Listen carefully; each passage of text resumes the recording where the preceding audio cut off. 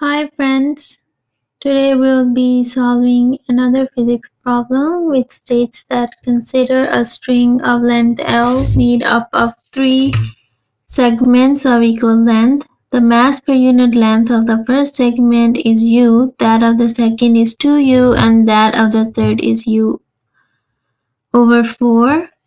Note here that I wrote U because I couldn't find the notation for mu in this application. So I just wrote U instead of mu and think of it as mu. The third segment is tied to a wall and the string is stretched by a force of magnitude T of S, which is tension in string applied to the first segment. Tension in string is much greater than the total weight of the string. How long will it take a transverse wave to propagate from one end of the string to another? So in order to better understand this question, I have drawn a figure. So imagine this is my string. It's divided into three equal parts. First one is mu, second one is 2 mu, and my third segment is mu over 4. Let's imagine that my third segment is attached to a wall just like it says in the question. And from my formula sheet, I will quickly write down all my known values. I know that the speed of a wave is defined as tension of string divided by mu square root the whole equation, and the speed is equal to displacement over time. And I know that my unknown is the time because I'm trying to find the total time it takes from the wave to go from one segment to the other. And let's start by finding the solution. So I will first start by writing down the length of string equals L over 3. L can be any value, and I know that I have divided my string into three equal parts, so that's why I'm dividing my length of string by 3. And then I have to find my T1. Oops, sorry. So T1 is equal to question. And I know from my formula sheet that time is equal to displacement over speed. Don't mind my typo over there, it's just time.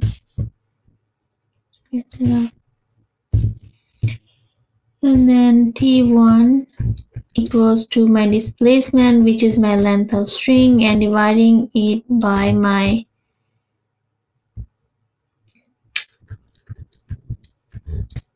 speed, which is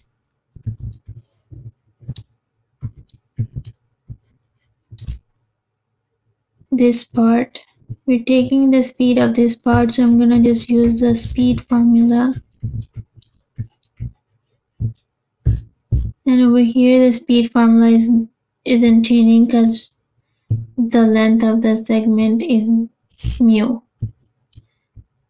And second segment is 2 mu and third segment is mu over 4. This is what we know from the question. And now I'm gonna find T2.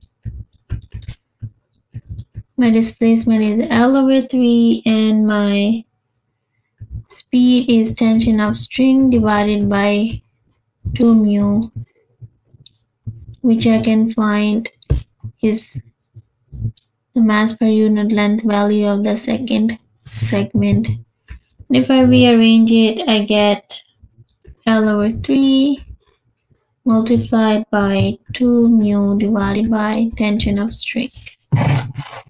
Similarly, I will find T3,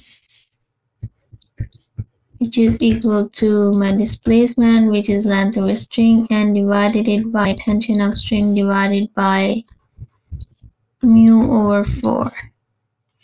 And then I can just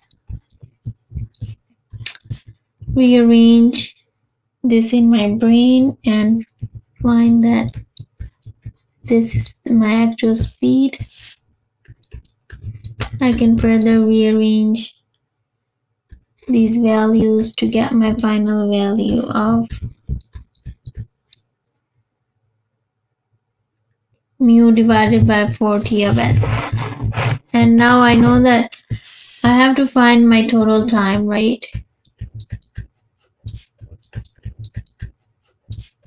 So my total time is going to be equal to t1 plus t2 plus t3.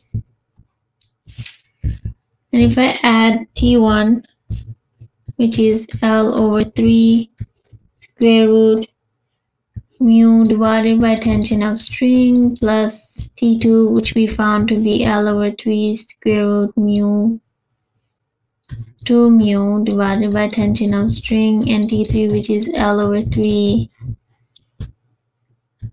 mu divided by 4 tension of string. I can see that there's a pattern in these values. I can take L over 3 square root mu divided by tension of string common, and then I'm left with 1 plus square root of 2 plus 1/2, which is equal to 3 over 2 plus square root of 2. Let me add some more space.